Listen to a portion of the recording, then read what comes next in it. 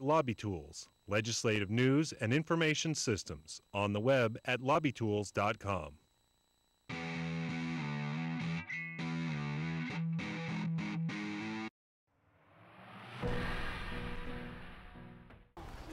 After 22 years of working for the state of Florida, Paul Brewer felt insulted when Rick Scott ordered random drug tests. And I found it appalling that they'd be asking little old ladies to have to pee in a cup, but I didn't like the idea at all.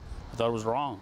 A federal judge in Miami found the test unconstitutional, saying the employees have a reasonable expectation of privacy and that the plan does not identify a concrete danger that must be addressed by suspicionless drug testing. The ACLU, which brought the suit, claimed victory. Her decision will protect the basic dignity and privacy rights of tens of thousands of state employees who otherwise would have been drug tested for no reason whatsoever. The vast majority of employees that we talked to said it really didn't matter one way or the other because it didn't affect them.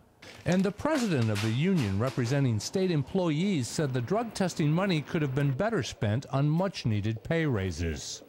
It demeans state workers. And state workers has gone through so much.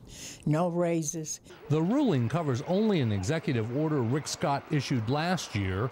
In a statement, Scott defended testing and promised an appeal. The judicial finding does not cover new hires by the state, and a law that takes effect July 1st does require drug testing for all new hires. In Tallahassee, I'm Mike Vassalindo reporting.